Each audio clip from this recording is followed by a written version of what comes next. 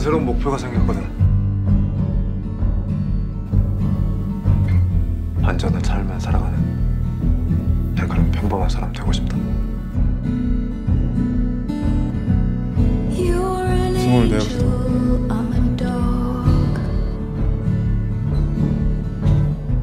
됐어 이 새끼야. 너랑 나는 못할 말이 뭐 있다고.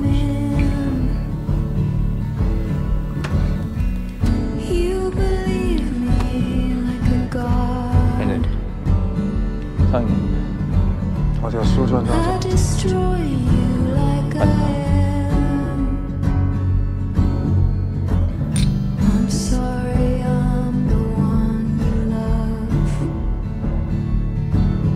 승우야, 난 언제부턴가 널 보면 말이야 너를 보는 것 같아.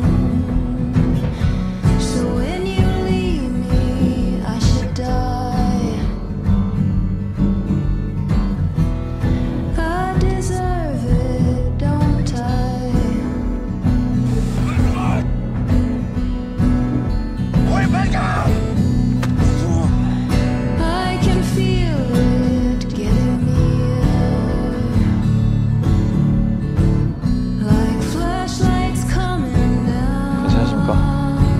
어떻게 된 거야? 승우야, 넌 승우 손을 넘지 마라. 나가봐. 그냥 평범해지기에는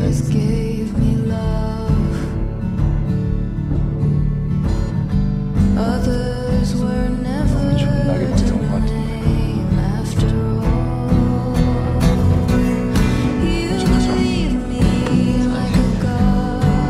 쟤네들은 저 혼자 해야겠습니다. 혼자 뭘 어쩌겠다는 거야 이 새끼야. 내가 지키고 싶은 사람이 있어서요.